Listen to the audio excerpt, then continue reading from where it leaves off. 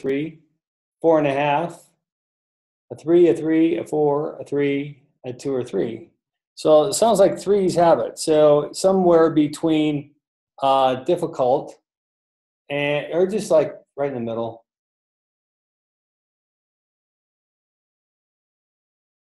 So that's good. Frankly, I'm actually really pleased, because there are many students who come into this class with preconceived notions about how difficult it's going to be. And I'm really hoping that you find it fun, and I'm hoping that at the end of this, that you feel confident that you can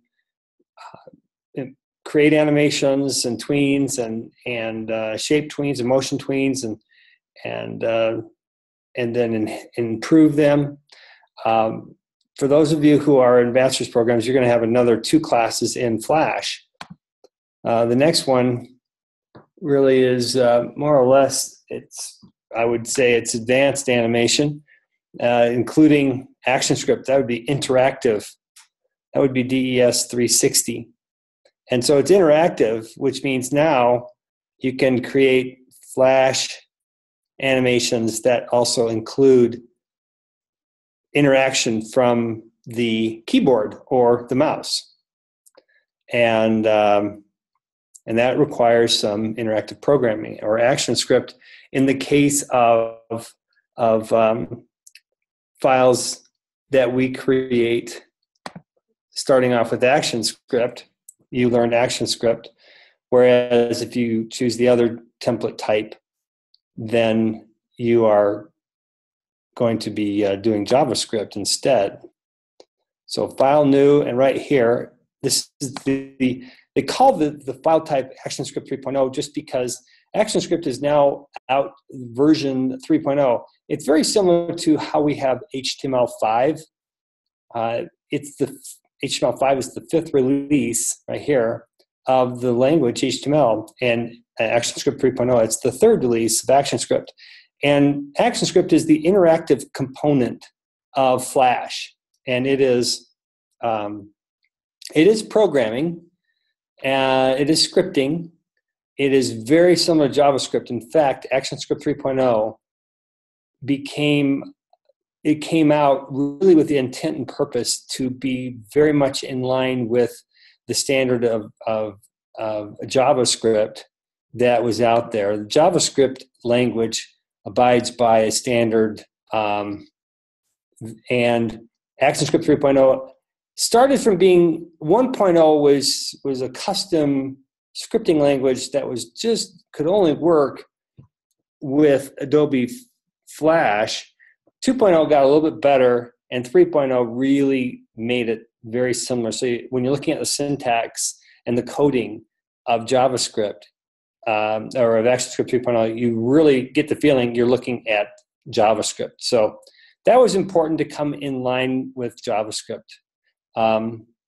So the HTML5 along with CSS3, that does the rest. That does the animation, the display, and so on. So DES246, and then the third one is DES246, and in that one you actually create a game, an interactive game, but you don't need to do one from scratch. You have the option of creating one from scratch, or you have the option of choosing from a long list of ones that you can program from scratch. So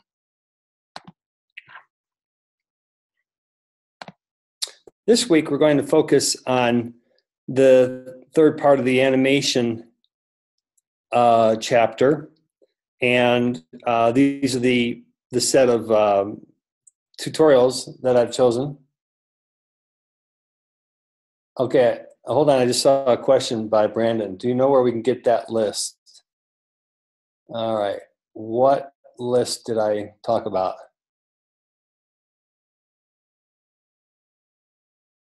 What list is that, Brandon? Oh, sure. I can actually give you the link during break. Remind me, and I'll show you the website where there's several, I think hundreds of games that each of them, they dissect each one and they tell you step by step how to code that game in ActionScript. But again, that's DES246, so you're getting way ahead of things. DES246 is between here and there. So this week, as far as understanding the workspace goes, we're going to learn how to create the Creative Cloud sync settings. So that's actually you take Flash and you synchronize it with the cloud. Create animation. We're going to add the cooler themes, animated masks, animations with motion editor. And then as far as importing assets, you're going to learn how to embed fonts. Now, one thing while I'm on that, embedding fonts, fonts come standard on computers. Those are called system fonts. And if your animation uses a custom font or a font that's not part of the standard fonts that are on a computer, what you need to do is you have to embed them right inside your own animation. And it's kind of like a container. It acts as a container. In fact, I think it was Brandon who, there was a discussion post that I really, really thought was great. I mean, the reference that was used, the quote. I'm going to see if I can find it really quickly here. Suitcase was one of the analogies used of Flash. That was like a suitcase, and it had two other adjectives that described the what Adobe Flash was like and symbolic of. I don't see it jumping out at me here, but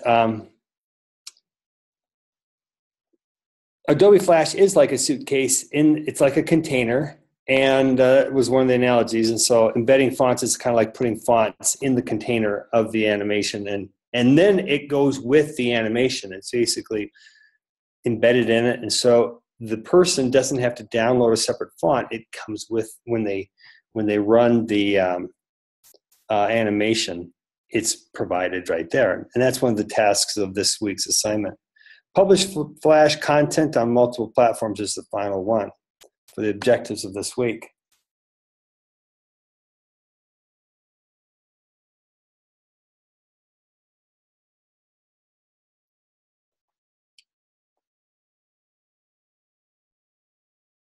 Yeah, I'm looking at Kim's question about if you've used fonts from defont.com, you have to embed those, right? And that is correct.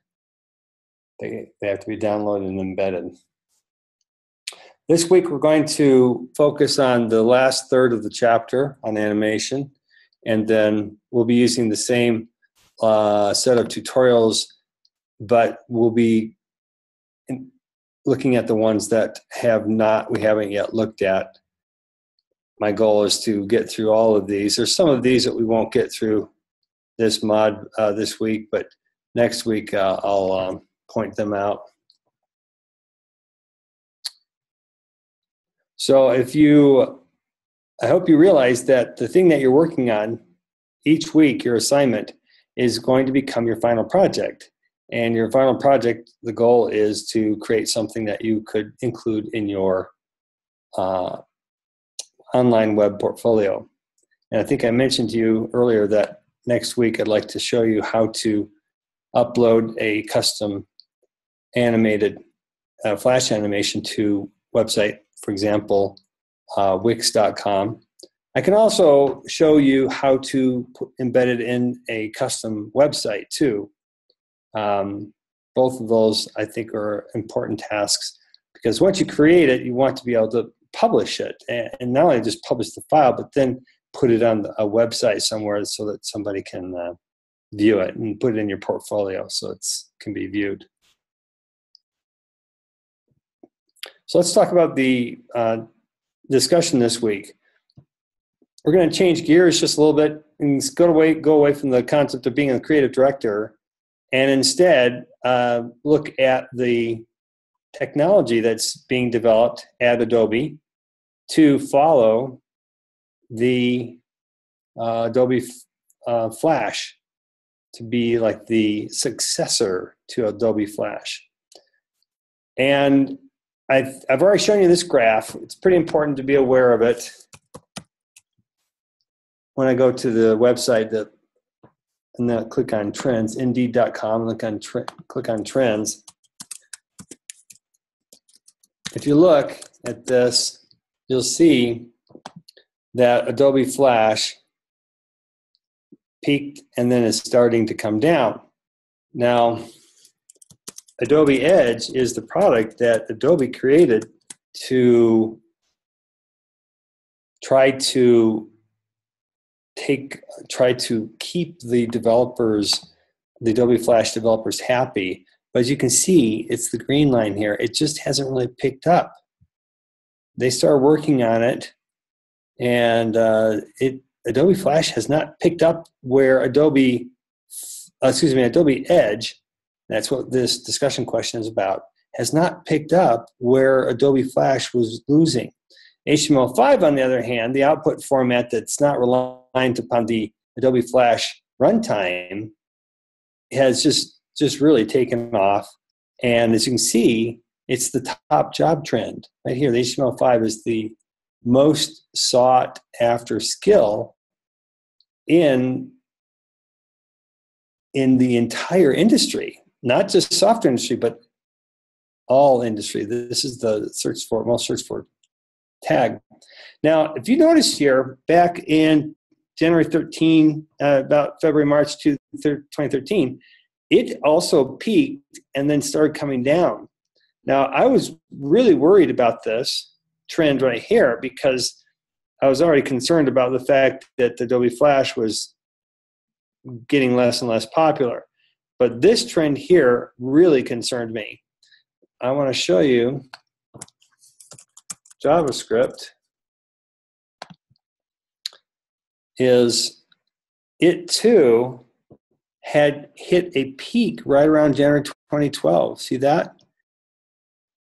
And JavaScript goes along with HTML5, and then I can probably also add CSS3. If you've had DES241 or APP242, you'll know what these other terms are, CSS3, HTML5. You won't know JavaScript because we don't go over JavaScript. So I was noticing this trend coming down, and this is significant. I thought to myself, what is going on that makes JavaScript and even HTML5 to come down here? What's causing that? And I started having certain theories about that trend and why it was happening. And I'm just curious, I don't know really the cause of this downturn in skills that began taking place. And just for a minute, it's somewhat pertinent to the conversation, the question here about Adobe Flash, because the question here, after we introduce Adobe announcing Adobe Edge at their conference and kind of getting up the hype here, but you can see right here that built for web designers who code and web designers, developers who value design, Adobe Edge is now Adobe's key brand for tools and services that can create beautiful, mobile-ready content and apps with HTML, CSS, and JavaScript for delivery to modern browsers and mobile devices. See, this is the big catch right there, because Steve Jobs, back in this initial downturn here in Adobe Flash, really was caused by, hold on one sec while I get my browser to move. Ooh. There we go. This downturn, okay, Adobe Flash is a blue. This downturn right in there, let me take off JavaScript for just a second so we can get back to it. This downturn in the skill of Adobe Flash was, I believe, directly caused by the comments right there. This right there, and then even the follow-on. I believe that downturn, what this is measuring, by the way, if you don't know, this website's for job descriptions or job postings, and And this trend, this chart right here, measures how many job descriptions are using that term within their job description, and they give you the trend of that. So does everybody understand this chart? Is there somebody who doesn't understand this chart?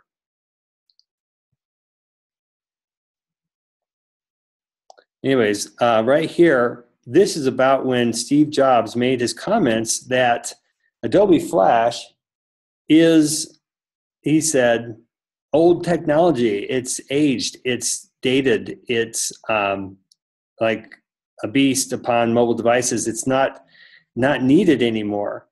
And he really was in favor of the HTML5 standard coming out. He said HTML5 is an open standard. Every browser can read HTML5, whereas Adobe Flash is not open per se. It actually belongs to Adobe. And so he complained about that it wasn't open. He complained about that it was not really a viable technology to deliver applications to mobile devices. And that was really what came out here. And in response to that, Adobe said, you know what, Steve Jobs is really not telling the full story. The fact is, Adobe Flash runtime works fine on mobile devices. And what really is going on here is, and this is important to understand, Steve Jobs wanted to control the delivery of applications through the through the Apple website. He'd already, through iTunes, he'd already grabbed a hold of the delivery and being a distributor of songs and music, and now he wanted apps as part of the delivery model of iTunes. And so he had really ulterior motives when he downplayed Adobe Flash. He didn't want somebody else profiting from his devices by putting their compiled software on his devices. He wanted to control the delivery of that application. So anyway, his words really impacted the industry, and Adobe, this downturn right here and the upturn of HTML5 is really the context of Adobe creating Adobe Edge. Does everybody understand it now? Do you have the background of what's going on here? Okay. So putting Adobe Edge in here, we really have to remove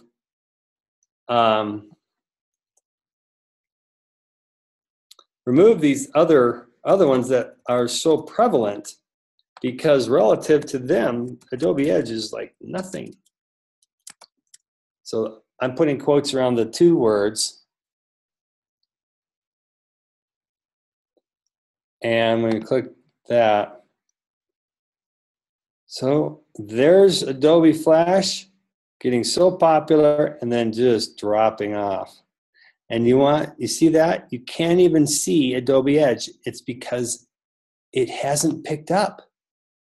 In these years since the announcement, see that right there? There's the 2012, September 24th, 2012. If you look at the chart here, it's happening right about here. So Adobe Edge and Adobe saying, uh-oh, man, we've got to do something.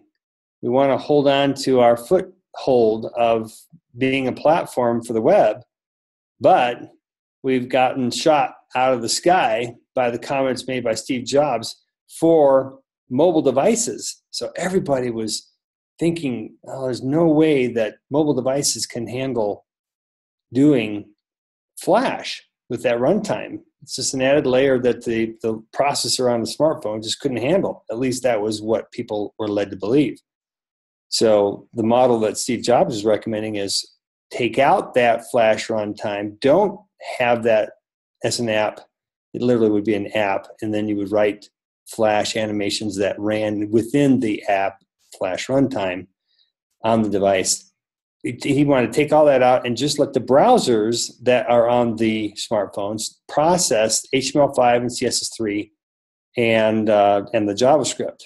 And he wanted to remove out of the picture the dependency that the web had upon the Flash runtime.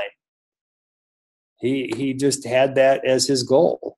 And as you can see, definitely there's the effect. Well, right around in here is when Adobe Edge came out and finished their first release of Adobe Edge, right there, approximately September 2012. Right there. Well, Adobe Flash has continued its landslide, but Adobe Edge, as you can see, hasn't picked up. It's hard, you can't hardly even see it. I'll have to even remove, relative to Adobe Flash, it's just nothing. There's nothing there.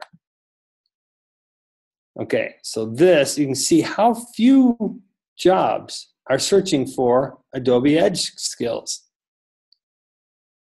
And it's even come down. So the bottom line is, I think Adobe Edge is just not gonna take off. It's not showing signs of taking off. It's been out since here, September, and it kind of went here, but look how small that is. Anyway, now you got some background for this whole discussion. Excuse me. It says here, using ProQuest, see below, locate the article referenced above. This article, this right here, you take this, and if you log into ProQuest, I think it'll come right up. By the way, you got the login there, right? Shark is the username, and then just copy and paste that as the login. Let's see if it comes right up. There it is. So if you log in and then you bring up that link, it'll go right to it. Does everybody know how I just did that? Okay, good. All right, so there's that article. And so the discussion is, read through that, and now take a position either for, well, that's not for, I'll have to remove one of those, for or against the following statement. Adobe Edge represents a change in direction for Adobe in developing rich internet applications, or RIAs. All that is just a fancy word and term for being like multimedia, animated, interactive applications for the web. That's what that means. If you click on that, it goes to a Wikipedia page that explains, oh, no, it doesn't, to an Adobe website, which explains what rich internet applications are, RIAs. Well, like I said, audio, video, audio, interactive, graphical, animated applications that actually have some programming to it too. So Adobe Edge represents a change of direction for Adobe in developing rich internet applications. Cite at least one reference in addition to the one cited above from ProQuest in support of your position. So a hint would be for you to take these terms, Adobe Edge and Adobe Flash. You don't need to do the quotes. Copy that, Command C, and then come up here, and then click on search right here, basic search, and then paste it right in there, and then click search, and here are a list of other related articles that will help you in either taking a position for or against. Now understand that this is saying it represents a change in direction. And it's not necessarily asking the question, has Adobe Edge been successful in changing the direction? I don't want you to think that that's the question being answered or asked. Because based upon what I've been showing you, you can kind of see that the results are a little dismal. But that's not necessarily the question being asked. Here it just says Adobe Azure represents a change in direction for Adobe in developing rich internet applications. So take a position either for or against that, and then use your research here in ProQuest. Now this has to be ProQuest. Okay, does everybody hear me loud and clear? Some students will ask me, does it have to be ProQuest? And the answer is yes, it has to be ProQuest. The reason is because we already have experience searching on the internet using Google and Bing and so on, but we don't have so much experience searching a scholarly repository like ProQuest. So hence the value of this exercise. Okay, everybody's clear? Justin always uses ProQuest. Kat says, sounds like Steve Jobs really heard Adobe Flash.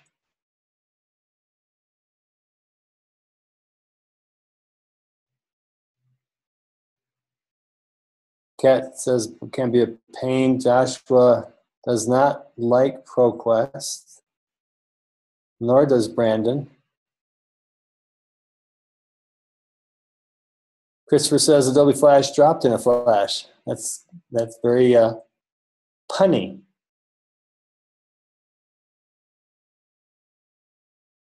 All right, I want to show you something that I really like about ProQuest, and that is you can filter on the type of things that you're searching for.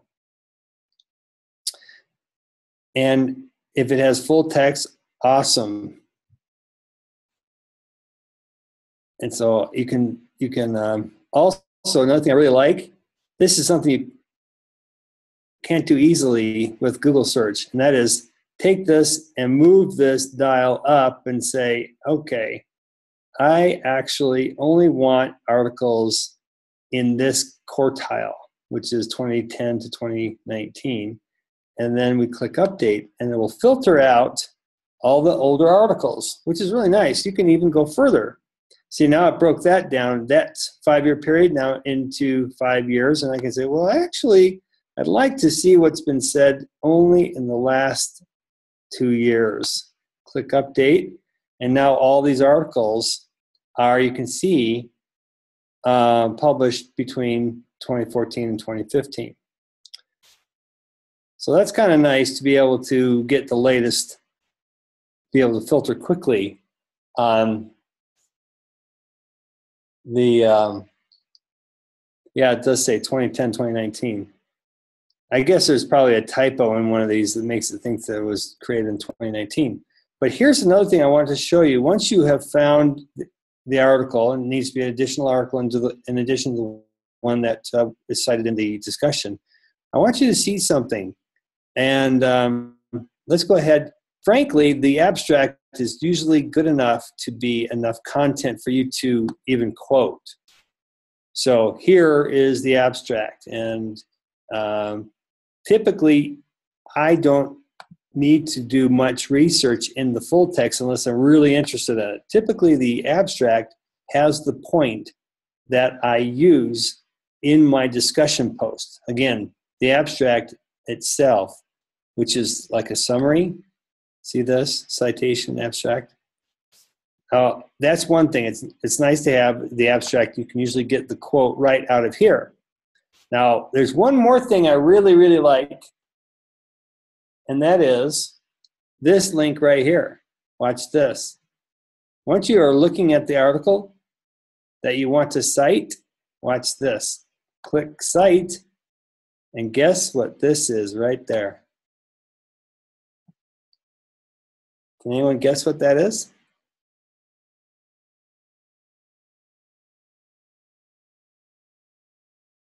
What did it give me?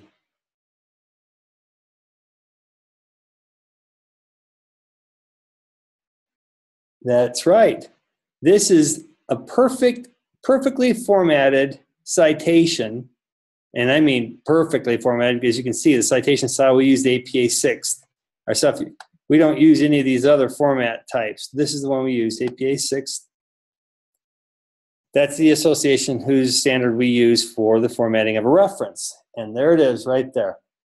You will get full credit for your citation if you copy and paste it as is.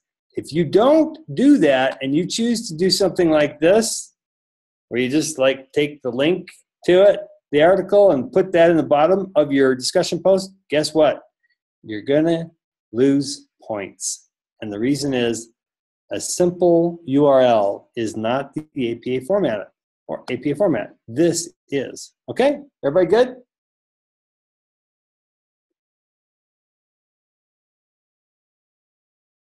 Awesome. All right, so you feel good about the discussion?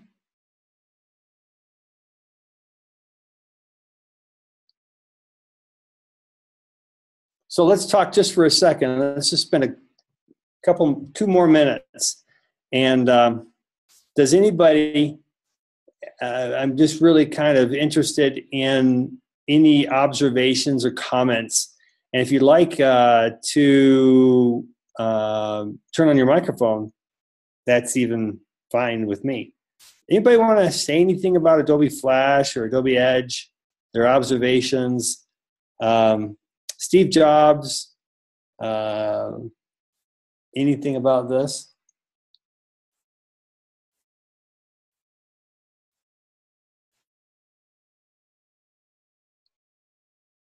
I'm really, really sad that Adobe Edge, they put a lot of work into it and they tried to market it, but it just has not taken off.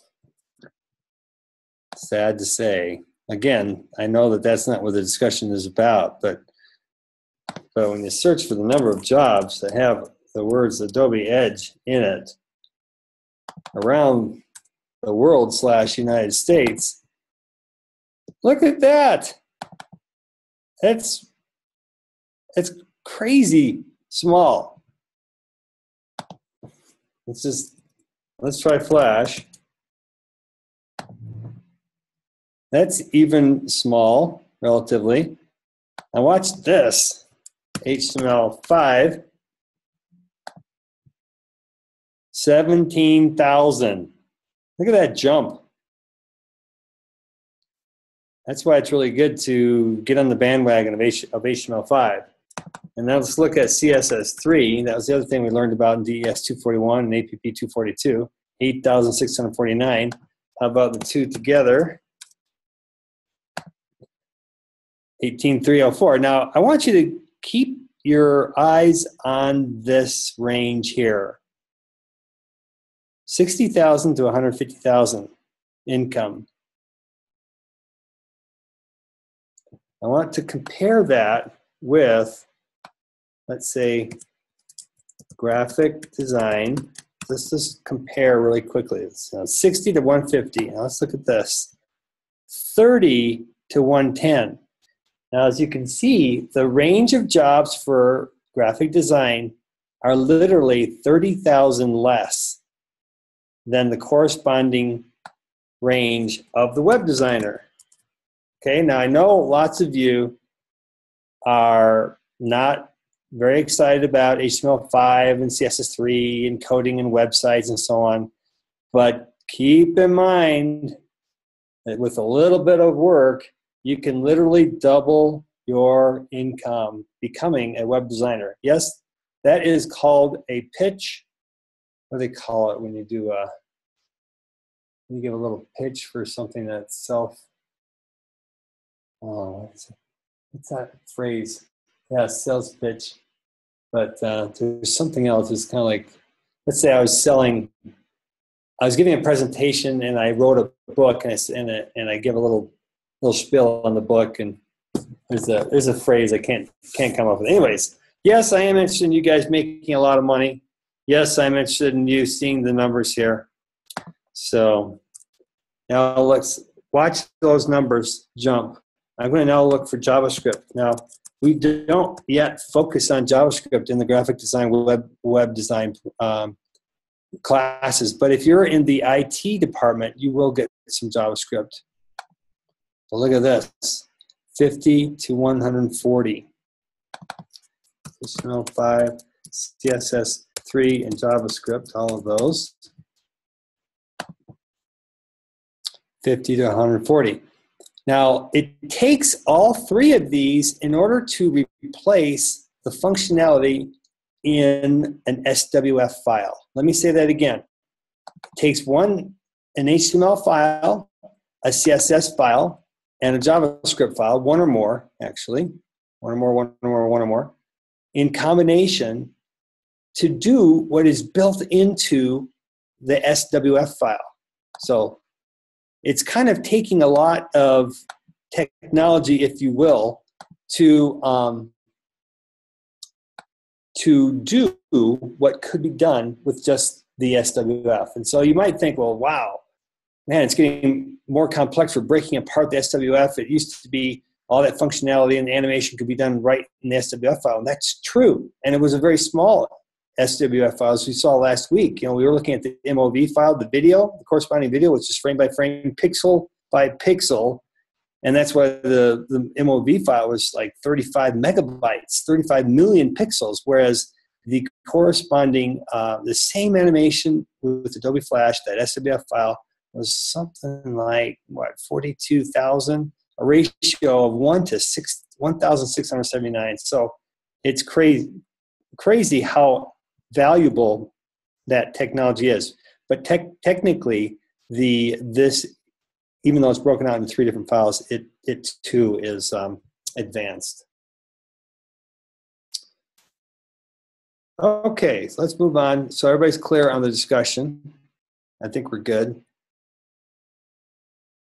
Christopher said, to me, it's a simple version of Adobe After Effects with one or two tools it doesn't have. Is that, you're describing Adobe Flash with that, Christopher? Is that your description of Adobe Flash? Yeah, okay.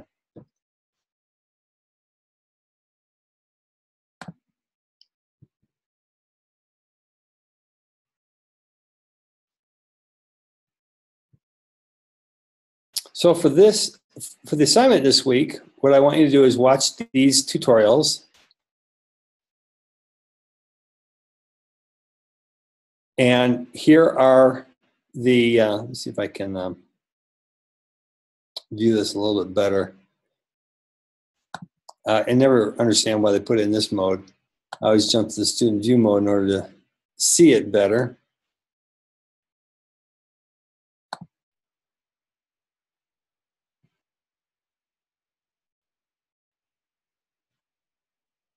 There isn't an assessment here, but that's not because there's not going to be one. It's just because I am creating it just like I did the other one. This one here, I posted it late in the week also, and you have till the end of this week to complete that without a late penalty. Week 2.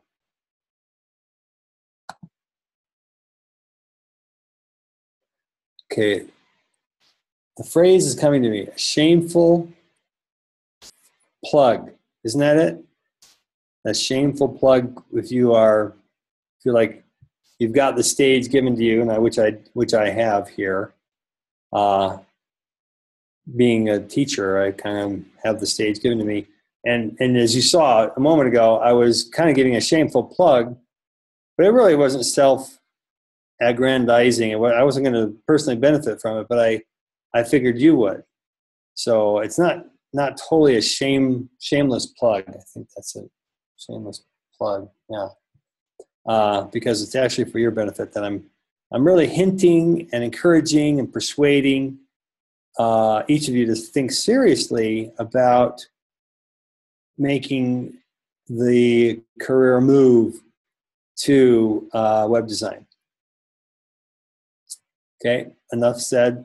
I don't want any of you to be complaining. Feel like you can complain to our associate dean on her last day saying, hey, this guy is just like trying to talk us all into being web developers. Well, it's because I know you like earning good money, and so that's why I say it.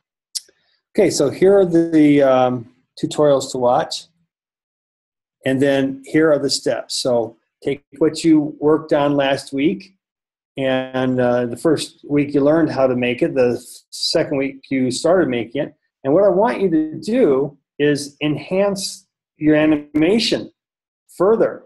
And here are the improvements I'd like you to make this week. One improvement is to use 2 or more audio files as part of your animation. Okay, some of you have already done that, so you've got that requirement done. Another requirement, I'd like for you to embed a font to be used by your new text, and that you'll learn about that right here, to buy your new text animations. And then also, I want you to extend your animation now by having an introduction. So an introduction would be a 3-second introduction. So that would be in addition to your existing animation that exists from last week, to introduce a 3-second splash screen. And what that means is you're going to have to push over. This is really important. I should probably say it 3 times.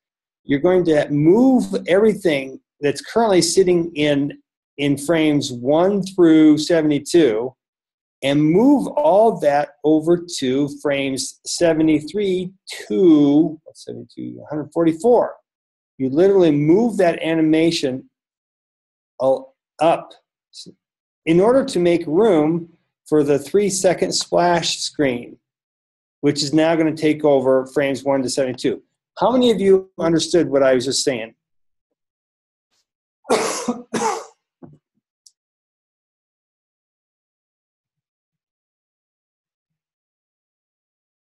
All you have to do is you actually select it and grab it and move it and drop it in frame 73. Yeah, it's real simple. You just literally with the select tool, you can select it in your timeline, grab it, and move it. You know, once it's selected, you can even use the right arrow if you want, but once it's selected, you can just move it. And that advances it, and you drop it, and then you introduce the splash screen for the first 3 seconds. But then I also want you to add a splash screen afterwards to be for the follow-up. It's kind of like the scrolling the credits and so on. So it's going to become like a little movie. 3-second introduction where you're looking at a little splash screen of the text of an animated text of the title of your movie. Then it goes into your movie, your animation, for 3 seconds, and then it's done, and then it shifts into like the scrolling credits, or you can do a mask if you want.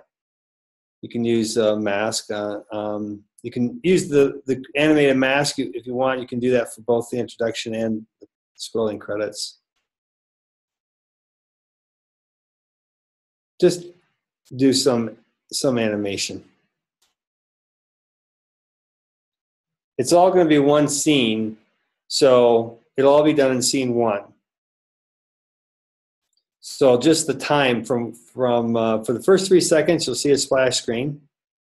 Next 3 seconds, you see the animation. Next 3 seconds, you see the ending. So the credits come at the end. Display credits.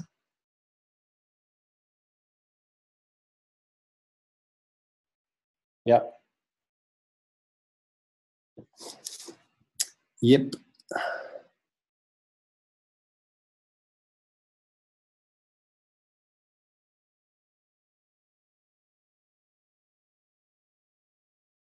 Okay, there's one question. Can you do part of it in faster time than the rest? Well, a timeline, every scope, so let me give you a little analogy to answer your question, Melissa.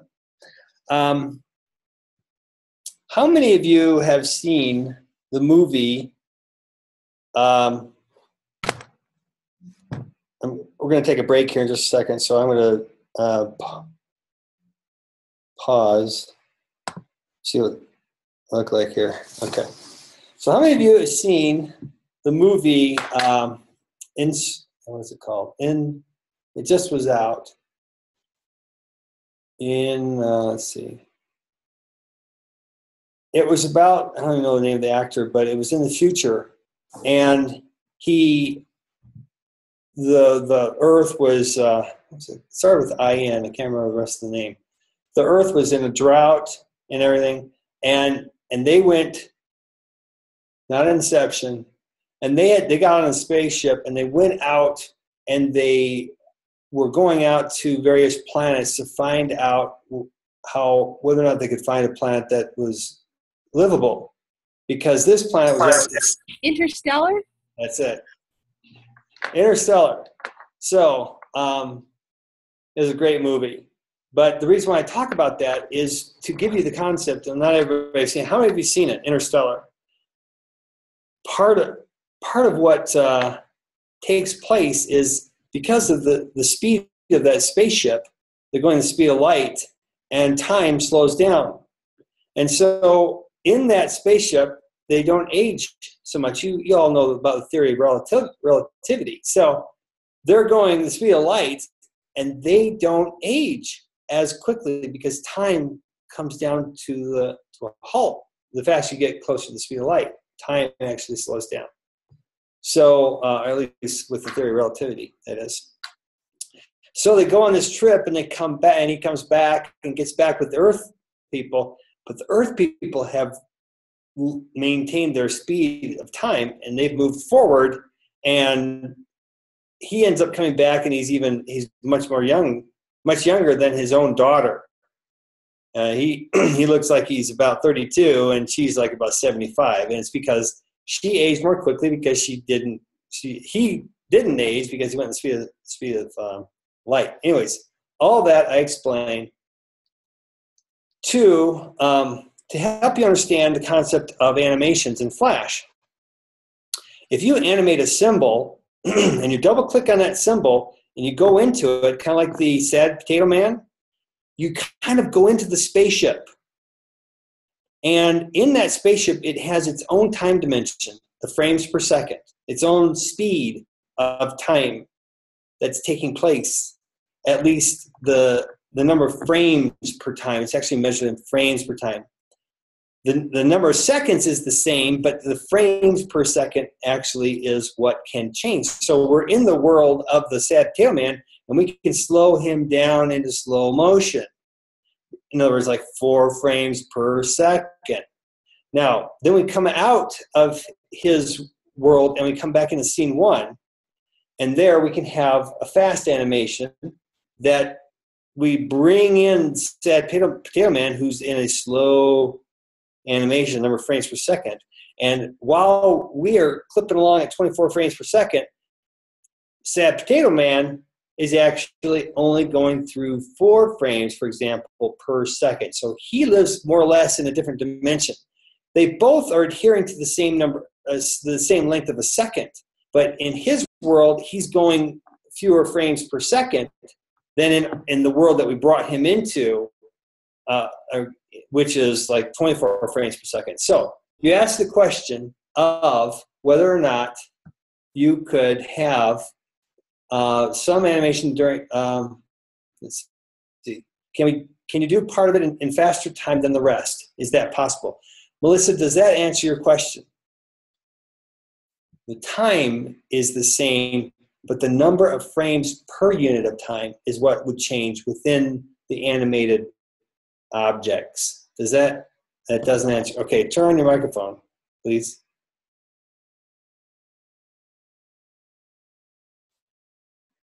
Okay. Okay, go for it. I'm sorry? Go for it. Ask me. I tried to answer your question. You said I didn't answer. So ask me. Try to come to an understanding. I know you tried to answer my question, but it didn't make any sense to me. I didn't understand. I didn't hear a yes or no, so I still don't understand. For what I did last week, when you were looking at it, you said it actually looks better in a little bit slower speed. But then if I did my beginning and ending that we're doing this week in that same speed, maybe that wouldn't look as well in that slower speed, less frames per second. Okay. So can you do part of it? Here's what I explained. Here's why I think it wasn't clear to you. Your objects all were animated within the realm of your the animations that took place all took place in scene one. All of your animations, the movement of the shark, the movement of the boat, and so on. All of those animations took place. They were tweens in scene one, correct? Yes. Okay, so that's the difference. If you had double-clicked on some of those objects, like the boat, if you double-click on it, you actually are going into the realm of that symbol. And in that realm, it has its own timeline, but you did not do that. You didn't double-click on any of your symbols and animate them within their own animation. So that's why it's not clear to you. You only animated them at the scene one level. Again, you could double-click them. In other words, you could have double-clicked on your boat and had your boat just rock, just do that motion. That's it. And it could do it within, let's say, 0.2 of a second. Your boat would do this and like that, just one thing. Then you take that animation, and all it does is back and forth. That's it. You take that animation and you drag it into your scene one, and then you span that across 72 frames. It will do this. And the reason it'll do that is because it's doing its own little animation within itself, but it revives itself because it's living longer, and it just does its own little animation like that. Now, does that help you at all? Again, you didn't do it like the Potato Man. Remember with the Potato Man? You had to double click on the Potato Man. You remember his legs did this? Yes. Okay. Yes. What that means, see, you could have had the Potato Man just do slow motion movements, and then when you brought that Potato Man into scene one, then he would do his tween, but he would do a slow tween. So with week one, you did have Potato Man doing his own little tween. So to answer your question, he could have done his legs very slowly. The number of frames per second could have been like 4.0. But then you can drag that into this scene one, and scene one is 24 frames per second. But the 24 frames per second has nothing to do with the frames of the Sad Potato Man. The only thing that it's going to do is it's going to take the animations. And so if we tweak it to 24, let's say if we had our scene one at 24 frames per second, and we drag in this animation that's only 4 frames per second, that's in his world. He does 4 of his frames per second. And he's living in a world that's doing 24. Now, this world will do 24 frames, but in a second. This guy is not affected by the 24. He's living in a world that's going 24 frames per second. He, excuse me, his world is like a slow motion world, because in a second, he's just going to crank through 4 frames. The 4 frames that he cranks through belongs to him. That's on his timeline. It has nothing to do with the world that he's been dropped into. The scene one world has its own frames and its own timeline and its own speed. But he's going to do 4 of his frames per second in his timeline, but he's going to be brought into a world that's going 24 frames per second. But again, this 24 frames per second is not affecting the unit of frame here is 1/24 of a second, where the unit of a frame here is 1/4 of a second. Okay, so, I understand it now. All right? It took me a while. Thank you very much. No, you did good. It took me a while. Well, no, it took me a while because I couldn't, I'd forgotten that you had done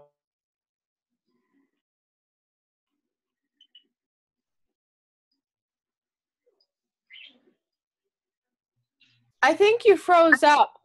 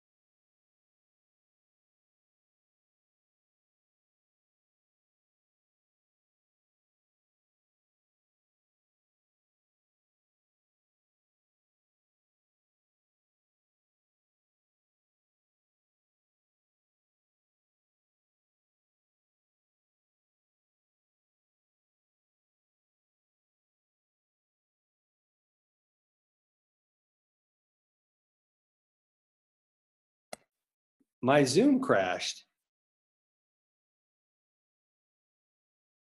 And I'm concerned that it ended up losing the recording.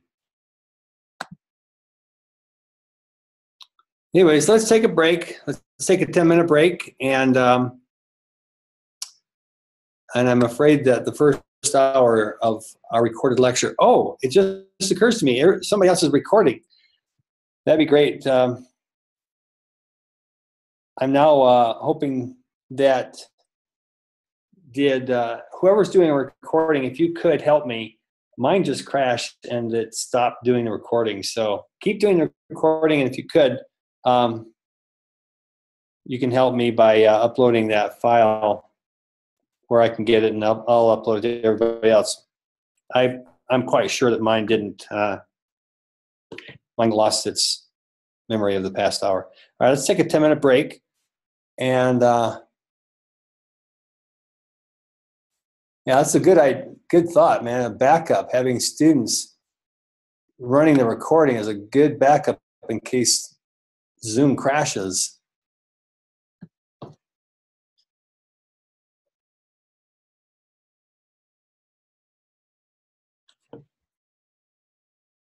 Yeah, go ahead, Josh. Can you guys hear me okay? Yeah. Okay. My quick question is for the animation for last week, I had some text kind of roll in, but it came in too fast. Is there a way that you can show us how? What happened? I can't hear you anymore. We were talking about a little bit ago, but when it comes to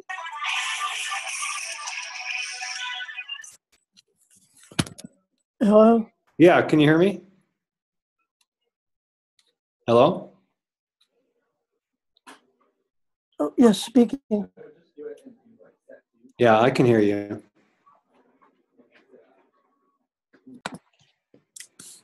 Joshua, can you hear me?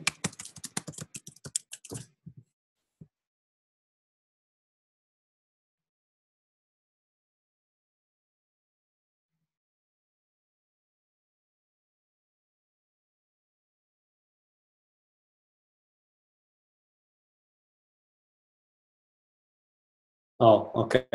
Yeah, all right. Let's now look at the game list.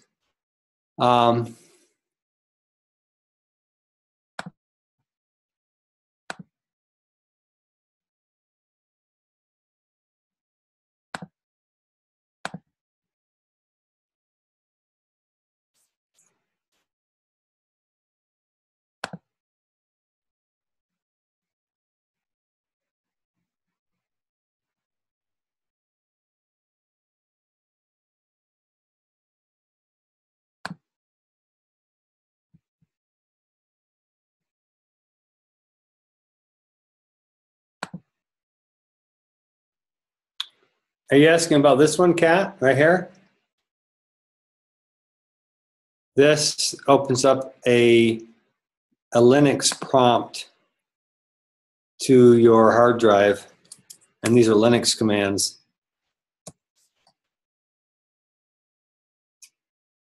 The file system.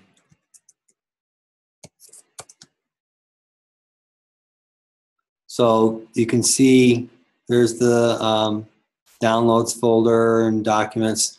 So when you go into terminal, the reason why I do it as a programmer, I jump into that occasionally. And then you can, it's case sensitive down here. This is Linux, actually. Did you know that the Mac operating system, OS X, is a version of Linux, actually?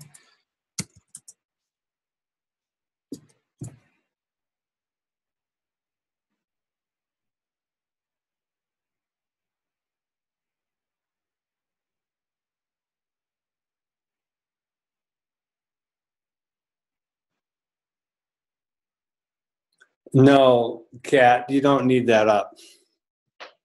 It doesn't help. It's only for programmers, pretty much.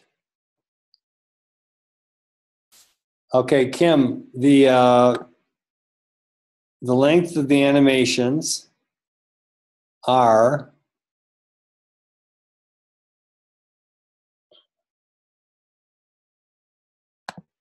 3 seconds for the introduction, 3 seconds for the animation from last week, plus 3 seconds for a conclusion. So 3 plus 3 plus 3.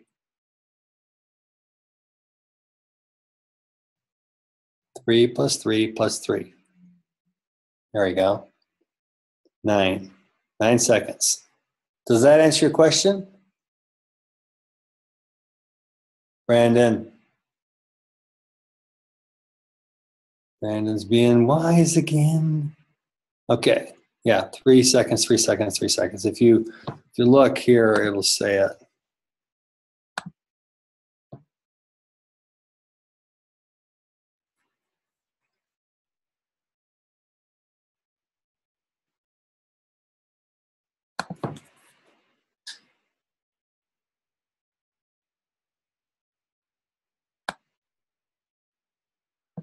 Okay.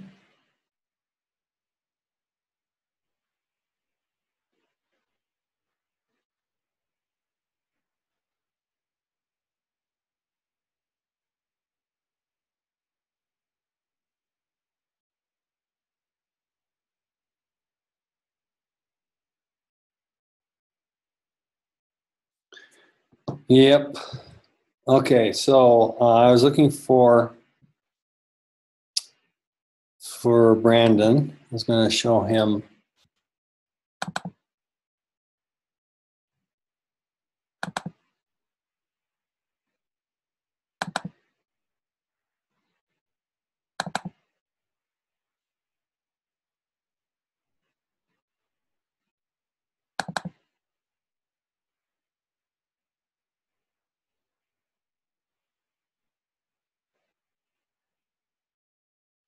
While I'm looking, I want to show you guys. I'm going to give you this link, and while I'm looking for this file, go ahead and click on this link and watch it. And this is probably one of the most popular. I'll turn off the. This is probably one of the most popular Flash animations ever. And it's titled Sita Sings the Blues. This is actually just the trailer. But if you notice, look right here. Can you see how long this animation is? This is a Flash animation.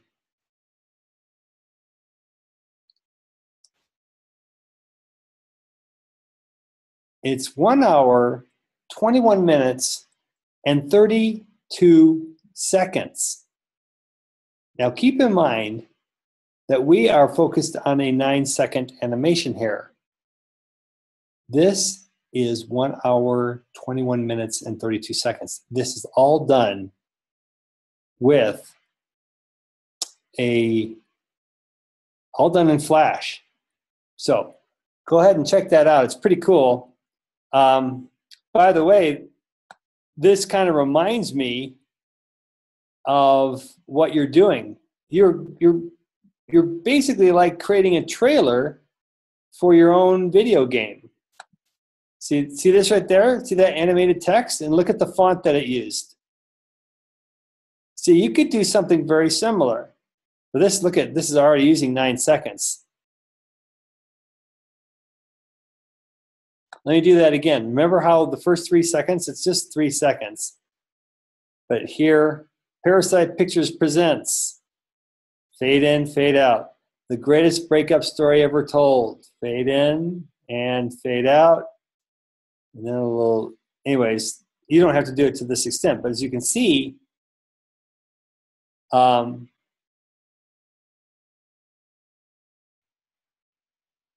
that's kind of what you're doing. You're creating a little bit of a trailer. Let's jump to the end. Let's see what it does at the end. And then you'll have a 3-second ending. No, yours won't be this long. Sita Sings the Blues. You could have your own title and so on. Anyways, that's pretty cool.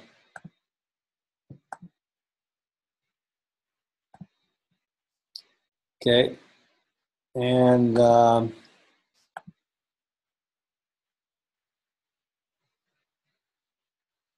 trying to get to the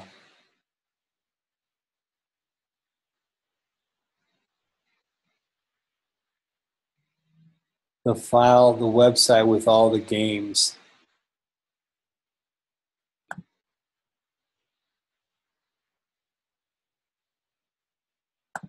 I think this is it right here.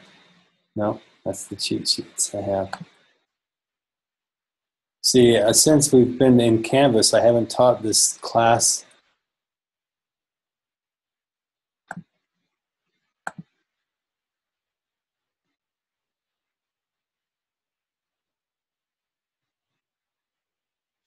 Give me 1 second while I look.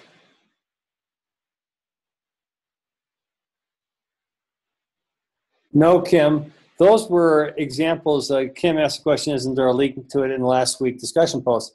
Those are actually examples of games that you could play. The link that I'm looking for is the link of ones that you can create from, and they give you the instructions in ActionScript.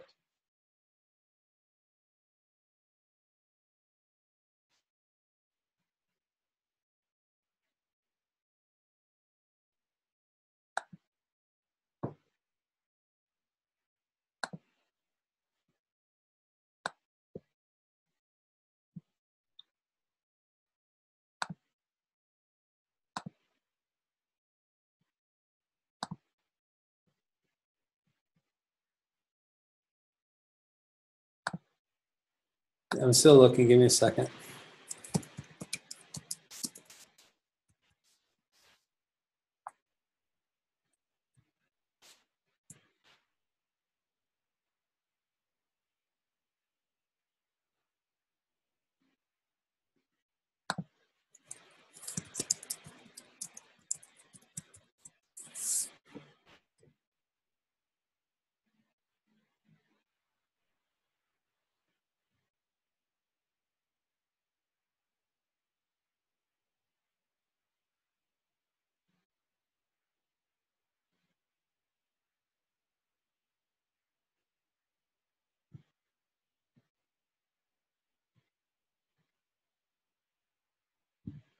Still looking. Hold on.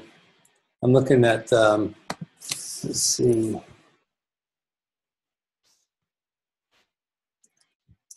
Anyways, I might have to do that after class because we've gone through our 10 minutes on the break, and I can't remember the website of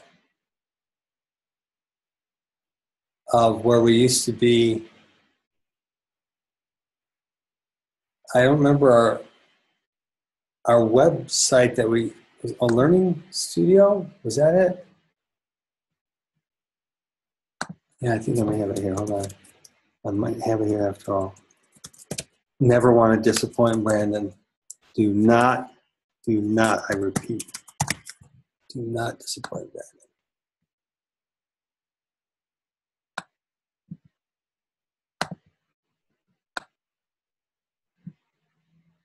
Okay, 1 second.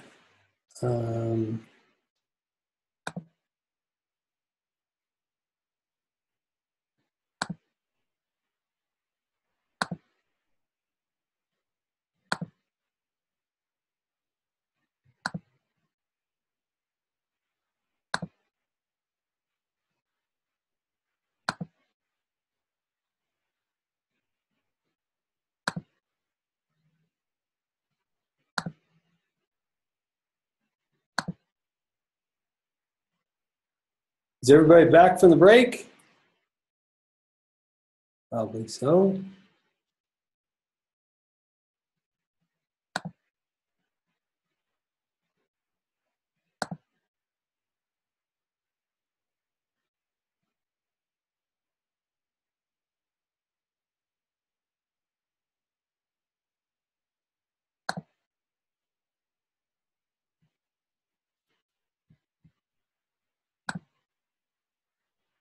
All right, here is the link.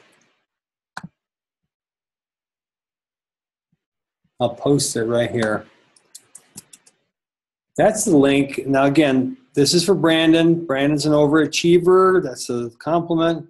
He wants to get ahead of the game. And don't worry about that. It's not for 3 classes to come. So here's where you can, in 3 classes from now, you can then download this and do these step by step.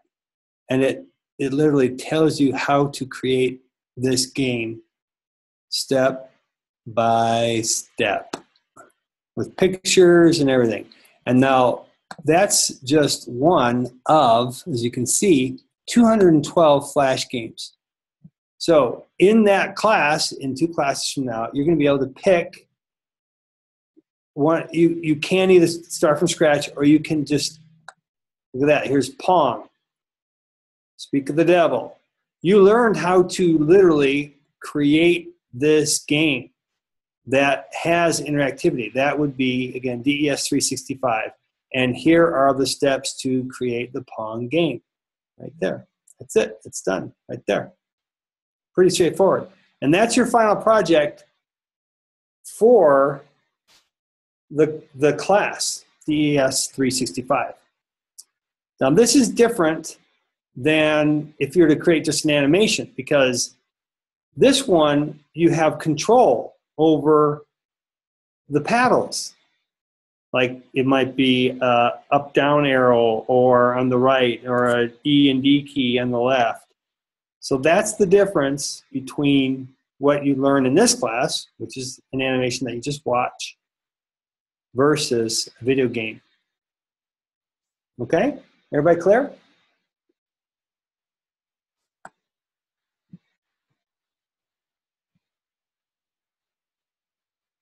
See, I don't know that this is, I'm not able to do this. I mean, there might be some commands that I'm missing here. I tried to use just my mouse, but, and look at this. It even gives you the source code, so you don't have to type it in yourself.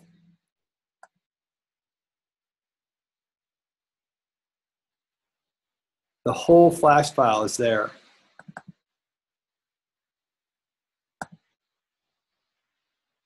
Oh, this is it.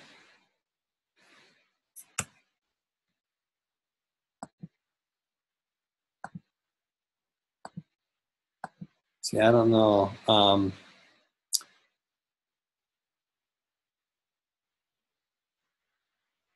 That's the Flash file, but anyways. So let's not go into that anymore. And you're, Brandon, I think you're good, right? Yeah, I think the action script, I didn't see the action script. Oh, thanks for following along. Read the next tutorial to add code to the game and make things work. Okay, so that's the basics of the drawing. And so then you have to go here to the next tutorial, part 2, programming the ball. So there we go. This is the action script right here. So don't freak out, everybody. You don't need to just type it from scratch. It's all right here. You can type what's here. You can even copy and paste it into your, and then player 3, the part 3 of the player paddle. So there's more programming. And then it says download, let's see. Wait a minute, it says click here to read part 4 and get the CPU paddle moving. So they broke this out into 4 different, the source code while supplies last. That's funny.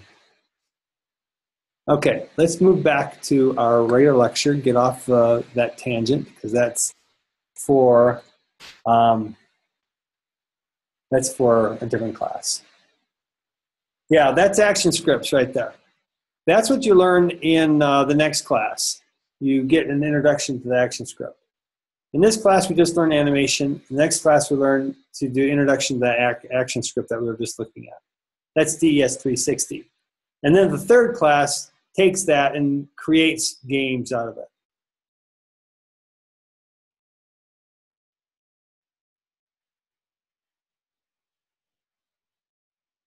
So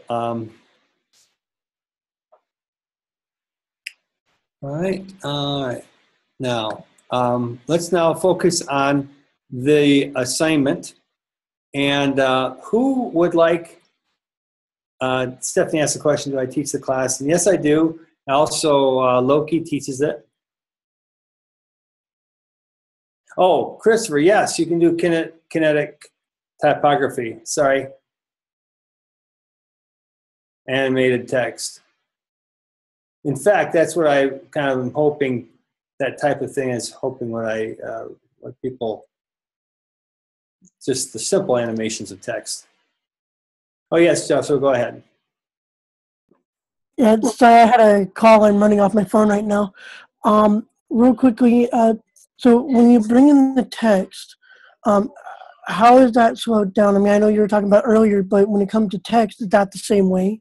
Yeah. Okay, because I noticed with mine, I actually slowed my whole scene down to like 22 frames per second just to see what it would do, and it still kept coming in too fast. Yeah, let's, I think what I'd like to do is kind of go over the assignment, and given that you already are kind of, you kind of are already a step ahead because you're using text already, what I'd like you to do is we can even spend some time you sharing your screen, and we can, everybody can learn from us fixing yours. So, Okay. okay. Okay, that's your question, Joshua? Yeah, that works for me. Okay. All right. So now, yes, Kimberly, you can do make letters appear one at a time. The way to do that, there's a couple ways. One, you can animate each letter so that it pops up. Another way you can use is a mask. So an animated mask, and an animated mask. If you want, go ahead and click on that, and you can watch that. What it does is you can have, like, on one layer, you can have your words, and on the other layer, you can have a shape tween that goes over the top of it, and then as an animated mask, you can have it so that when it runs, it slowly can reveal, the shape tween can go from not being over any of the letters to being over all the letters, and then so it basically reveals one at a time. Yeah, it's like in Photoshop when you do that quick mask. Okay, so let's now talk about this assignment. 2 or more audio files. All right, so what I'd like to do is take one of your,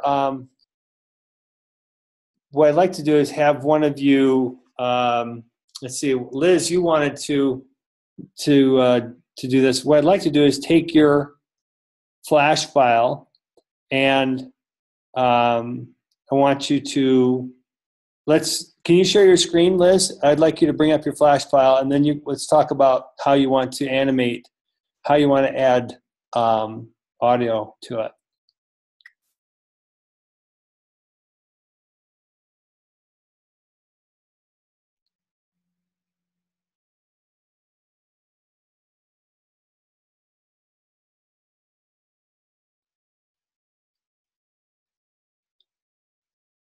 By the way, last week we had one,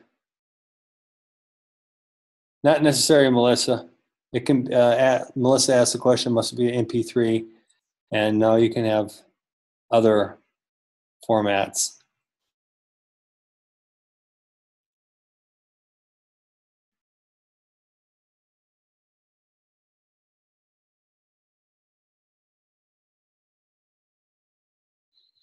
Last week, in the readings and tools overview, there was a video importing audio and video into Flash Professional. Liz, have you had a chance to watch this yet?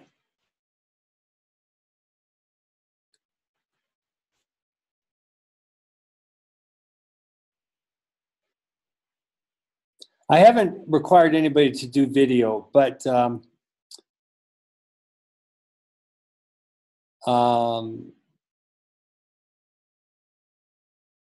just haven't thought to involve video, but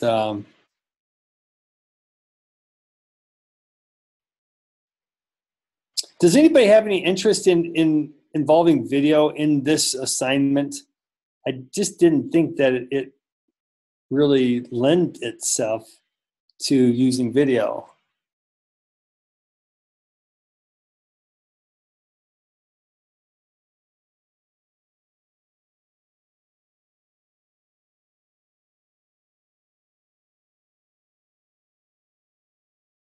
Yeah, video or audio.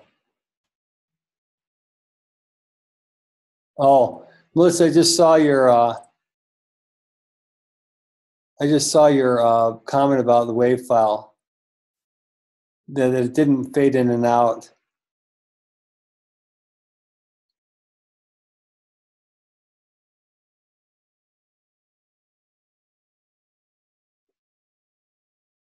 I couldn't recall that we made that observation.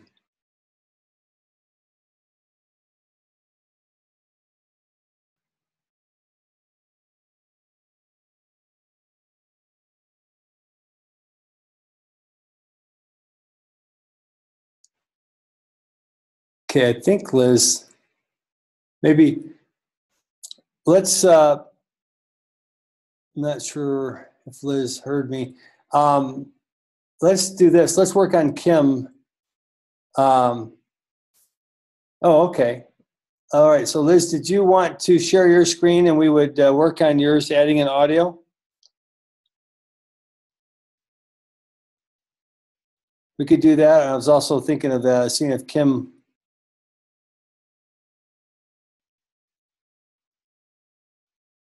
You don't need to do a video, Kim.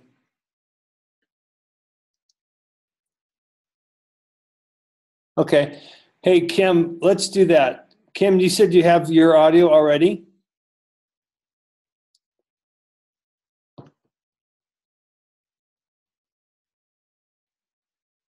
Oh, okay. And you said you had a song?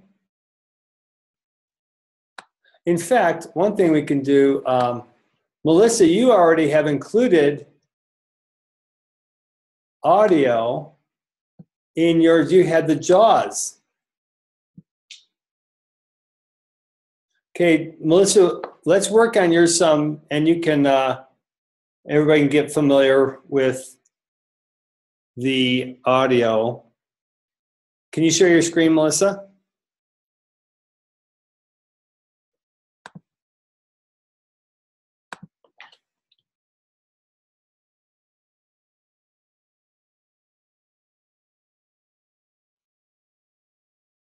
Okay, there we go, stop share. Okay, go ahead.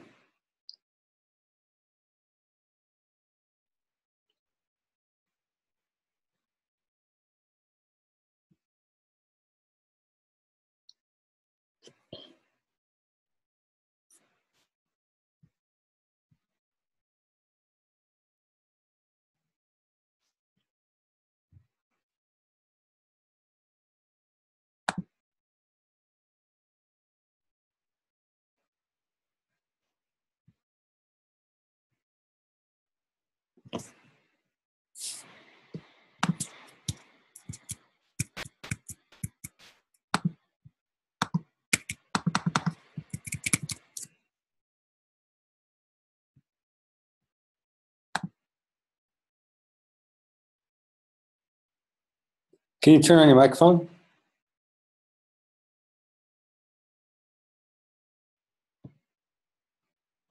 Yeah, maybe I can turn it on for you.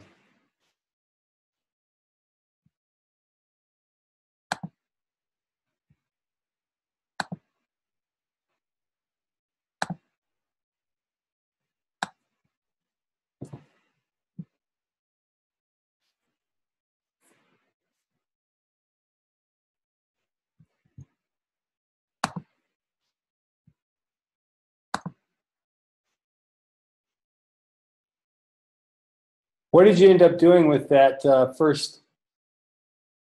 I'm going to unmute you. What did you end up doing Can with you that? hear? With the first seconds that, did you end up editing the, oh, I totally forgot we were supposed to meet on Saturday for a presentation on, we were going to work on the garage software. And I spaced that. And I can't remember, is it, oh, I can't remember his name, who was going to work with us. Okay, I'm going to contact him because GarageBand is what he wanted to go over. Totally spaced that.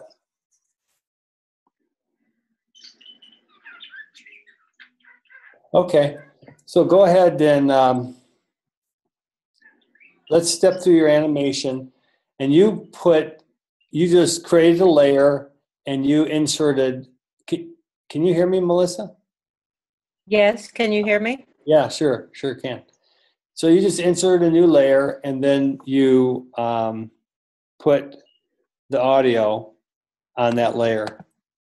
And it looks like you've got several audio. The first one is what I wanted at the beginning, where you just hear the ocean and the seagulls sounds in the background. And then I wanted when the shark fin come up to start playing the Jaws music and fade out the ocean music, the ocean sounds, I'm sorry, but I couldn't get it to fade. And remember Oh yeah. I thought maybe it had something to do with it, .wav file.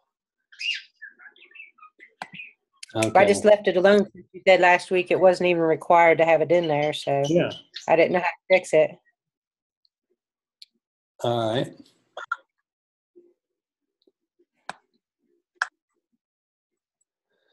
Okay, so yeah, editing that is something that Adobe Flash. I haven't really relied upon the editor, the audio editor in Adobe Flash so much as I have just taken audio as is and inserted it as is right there in my animations. Okay, well, let's just go ahead and play it. And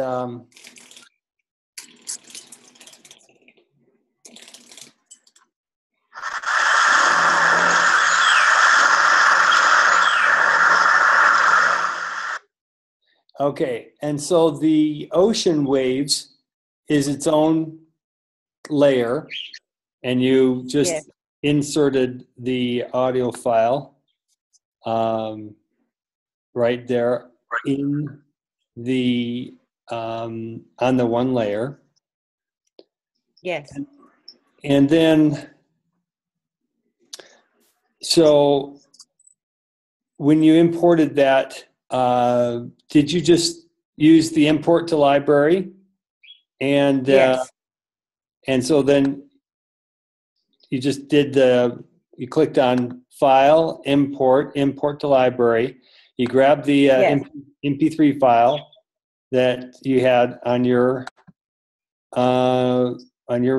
computer, and then once it was there, you just dragged it. You selected the layer, and you dragged it from your library onto that line, onto that layer.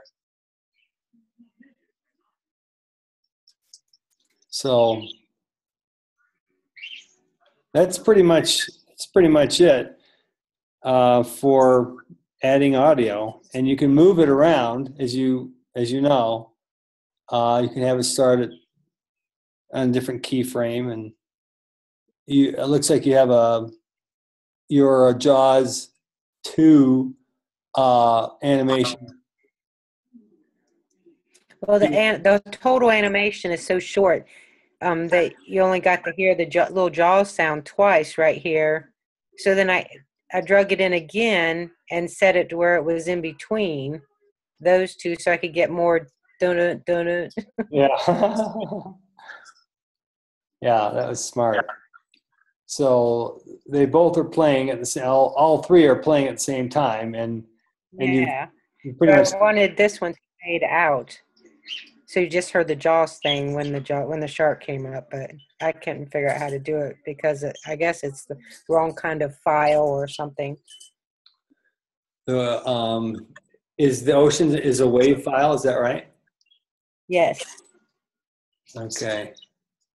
So click on the MP3, the layer with the MP3. That's the jaws one. And then the effects up there. Click on the download of the on the right in the properties up there, and just click on that, the drop down, and make sure. I want to see if that's open or available. Go ahead and click on that. It's not. It's not for either one of those. I don't know why it's not. All right. Now let's go to the library. Click on the library. And do a right click on the ocean's gold.wave.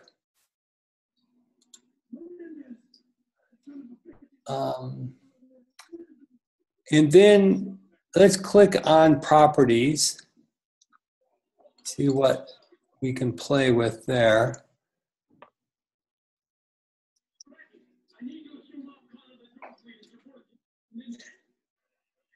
Okay, let's cancel that one.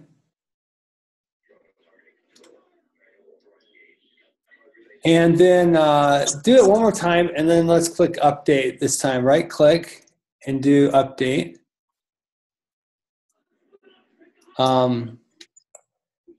Yeah, let's do the same thing to the MP3 file in your library. Click close, and let's just see if the JAWS theme song. By the way, where did you get your, yeah, let's go with properties. I think it's going to be the same set. Where did you get your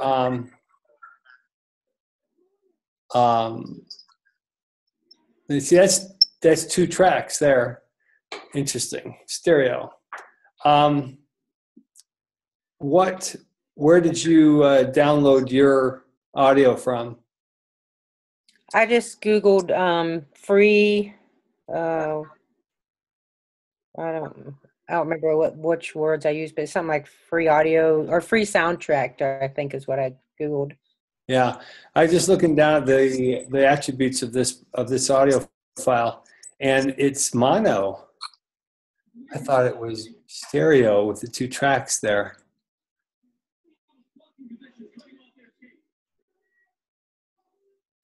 Huh. All right, so you said you just went to Google and did download free audio files. Is that right? I think I put in free soundtrack, but was the actual words I used.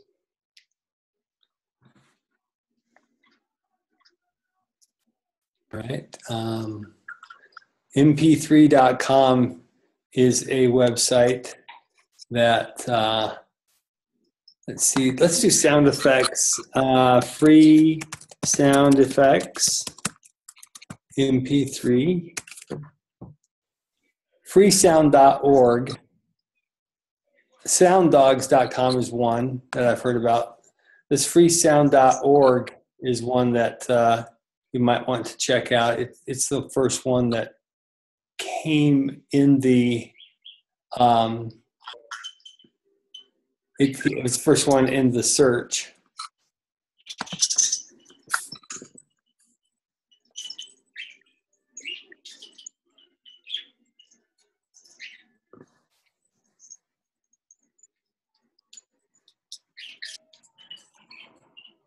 Let me see if I can find.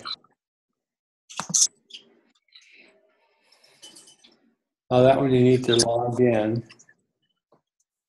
Yeah, I didn't do anything. I had to log in or sign up or anything like that.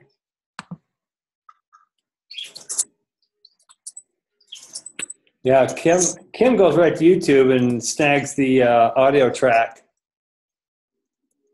the MP3 audio track from whatever she finds there. What do you download your audio track? What do you use to download the audio track, Kim?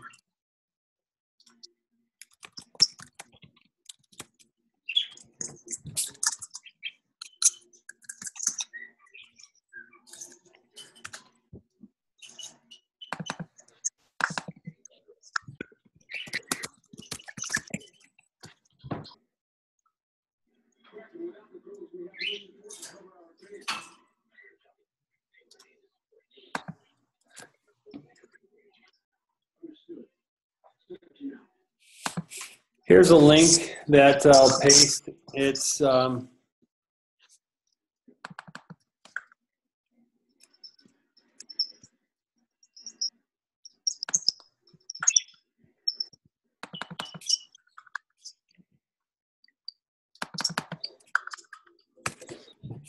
is YouTube, and it is an audio library.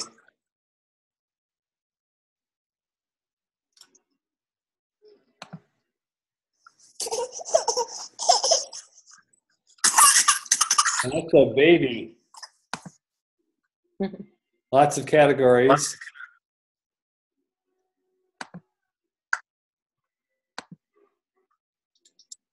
Here,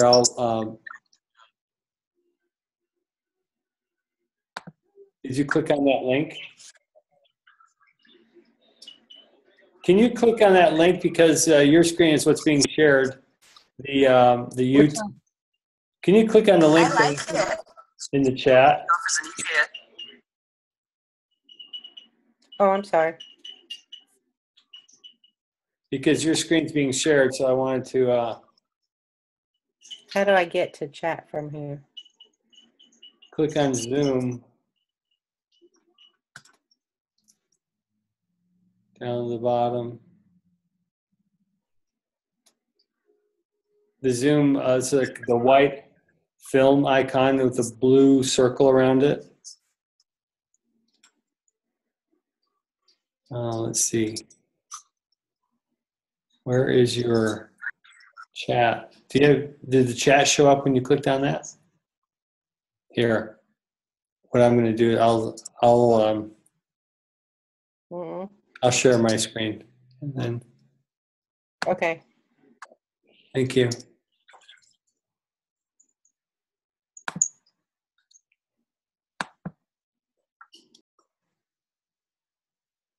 Let's see.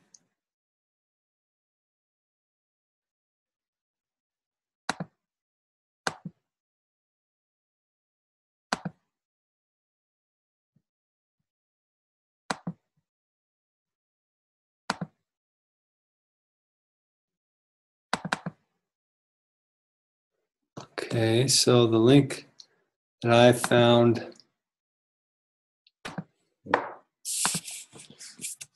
is youtube.com/audiolibrary/sound effects.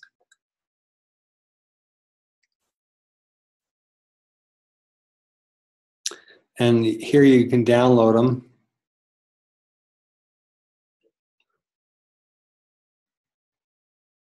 And then here, basic categories.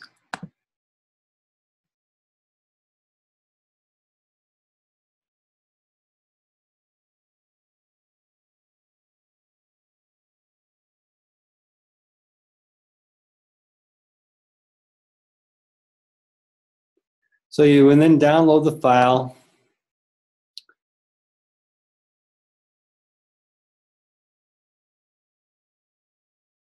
And then in your flash,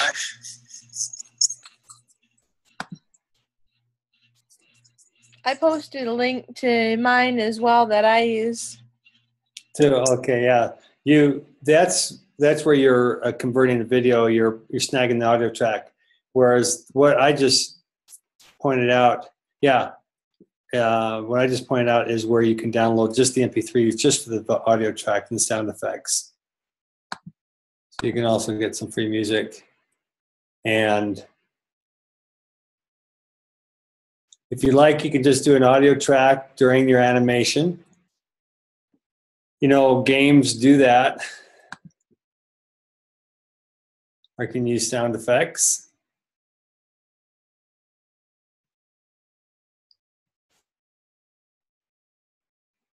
Yeah, here's the link that Kim posted. It's an online video converter. Extract audio or video from a URL.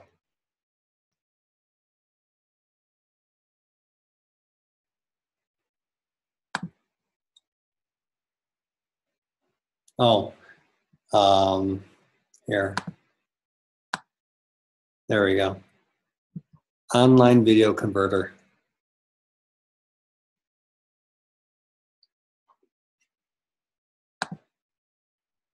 And this is the link that I posted, youtube.com/audiolibrary/sound effects. Click on whatever you want and download it. Then you, in your animation, you download the file, and then you import it into your library. /import, import to library. Go to your downloads folder.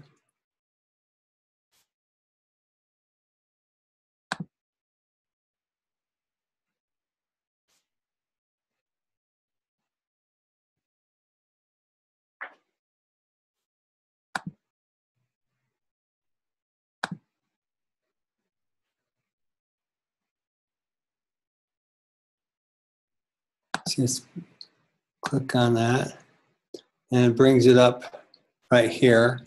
So file, import to library. And let me make sure I need to take the layer, insert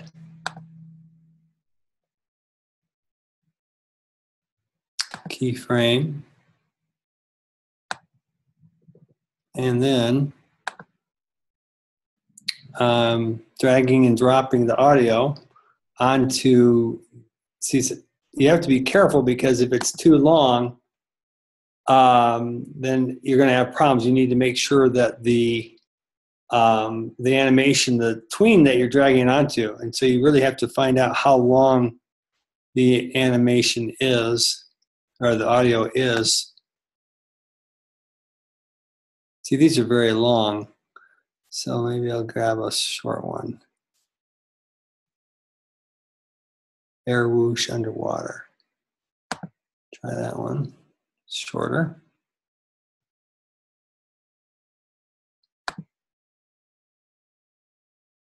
File, import to library. Air whoosh. There it is.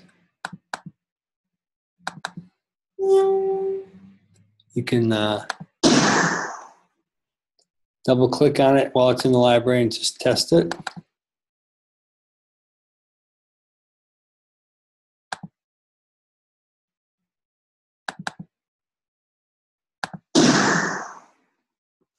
Sounds like a shotgun. If I did everything correctly, I can add it directly to that layer that I've created.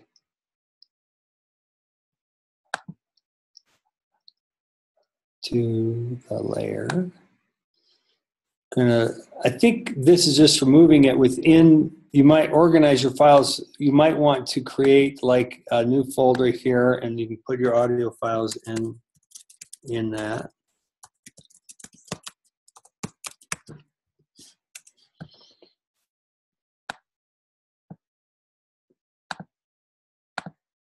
That's what I was just doing there.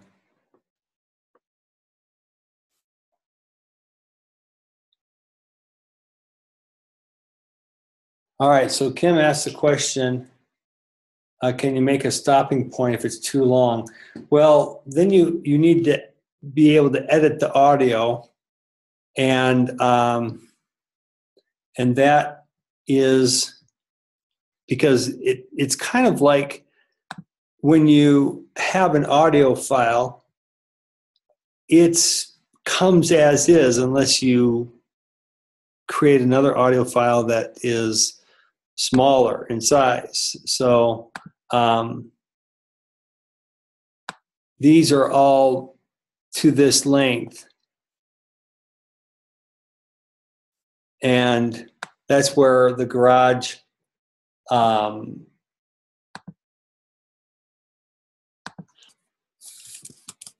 software is helpful for editing audio, making it smaller. GarageBand Audio.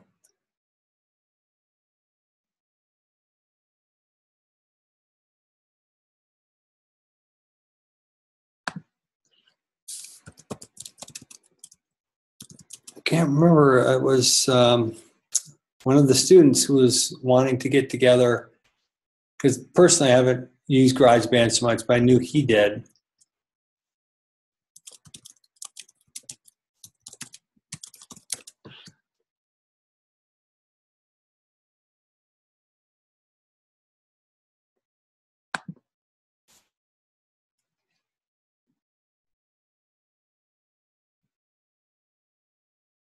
I'm trying to remember his name.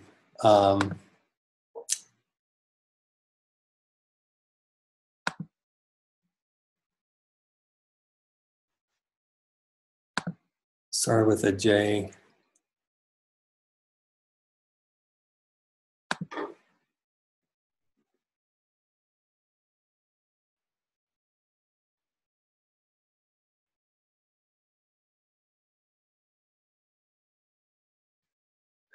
I can't remember. So anyways, just make sure your layer is selected. Some people just drag it right onto the stage, and because of the layer that I've got selected, it automatically puts it right there. Don't make the mistake of trying to drag it on directly onto there. You actually have to select a layer and just drag it onto the stage.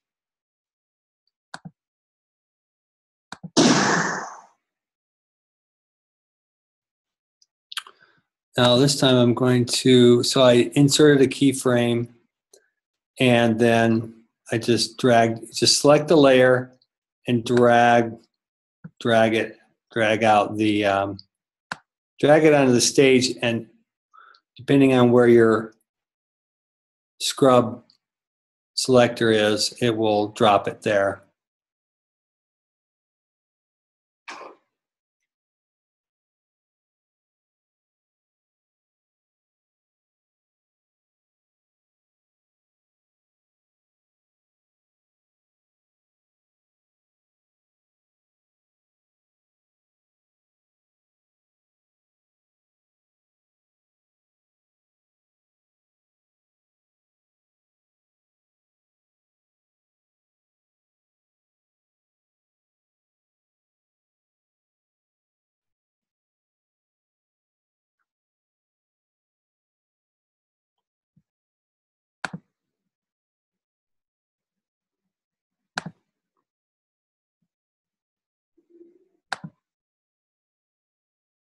Here's a fade out option.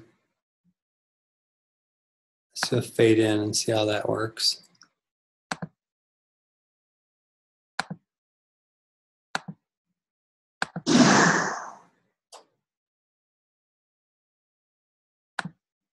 Yeah, fade in, fade out. Lydell, that's it. All right, so that's audio, and on Thursday we'll go over animating text. And so was there somebody who recorded it tonight? I'd like to get the full recording so I can upload that from you. So thanks everybody for showing up, and we'll see you Thursday night.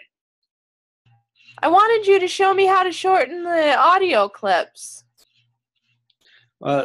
So the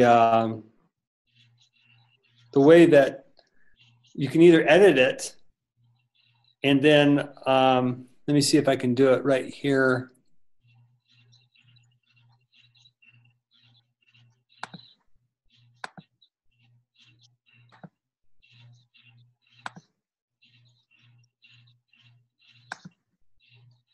Because what I've done is I've edited it outside of